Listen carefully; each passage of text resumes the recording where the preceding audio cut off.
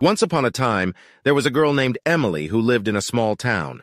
She loved to express herself through her creativity and wanted to showcase her art to the world. However, being in a small town, it was tough for her to reach out to a wider audience. That was until she discovered social media.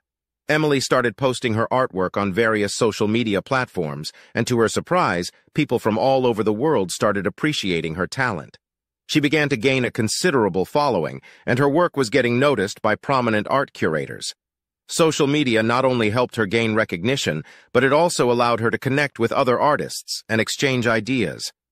Emily was amazed by the support and encouragement she received from the social media community. Through social media, Emily was able to showcase her work and reach a global audience. She also found it to be a valuable tool for staying connected with family and friends who lived far away. Social media also helped Emily learn about various social issues and how people were working towards solving them. She became more aware of the world around her and was inspired to make a positive change in her community. Emily's story is just one of many examples of how social media can have a positive impact on our lives. It allows us to connect with people from different backgrounds and cultures, share our experiences, and learn from one another. Social media also provides a platform for spreading awareness about important issues, such as mental health, climate change, and social justice. While there are certainly some negative aspects to social media, it's essential to remember that it can also be a powerful tool for good.